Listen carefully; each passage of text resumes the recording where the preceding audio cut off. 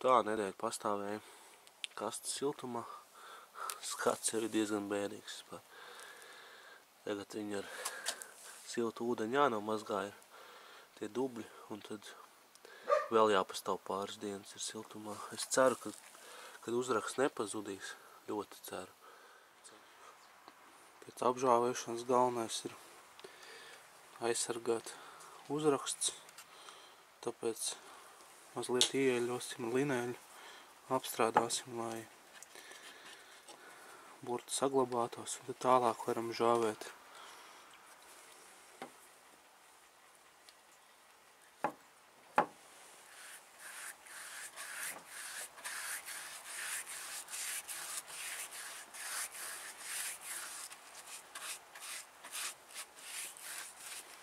Nežēlojam, jo koks uzsūta sevī visu eļu.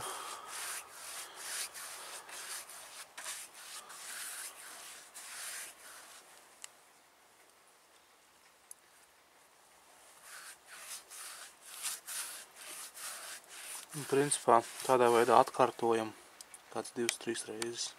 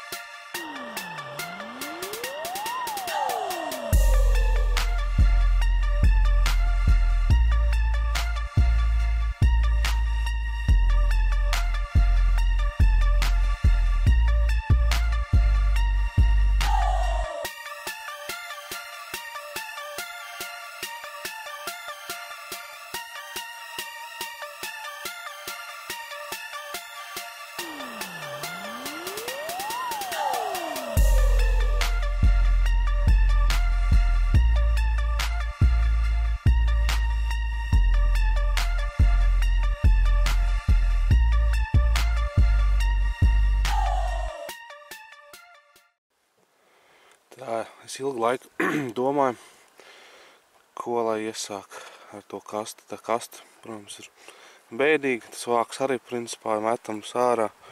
Vienīgais interesantais, kas ir palicis, tas ir uzraksts. Ilgi domāju, ko ar viņu darīt. Domāju, jau metīšu ārā. Neizdevies projektiņš iecer.